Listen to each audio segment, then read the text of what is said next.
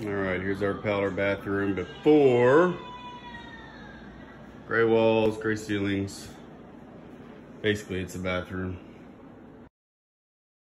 Oh, it's gotta be fix it. All right, look, so we got the tear out done in this bathroom with all the trim.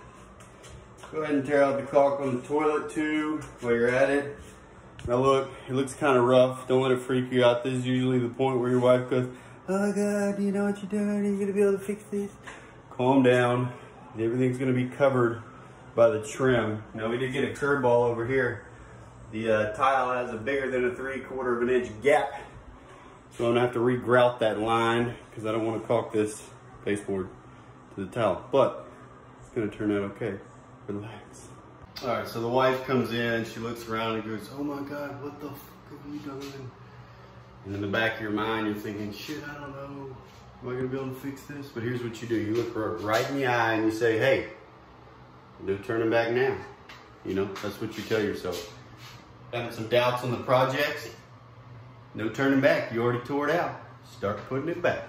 Check it out. I like to do these two side pieces first on the door. Then you fit your top piece. If you don't have one of these DeWalt guns, you're effing crazy because this thing is amazing. Check it out, we got the door in. Always try to do the door first to give you a little confidence.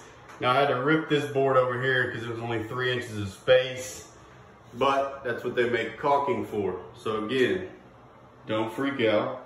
It'll look good when you're done. I also like to do the door because you got an easy edge right here, and you got an easy edge right here. You only got to angle those over there in the corner. You can do it.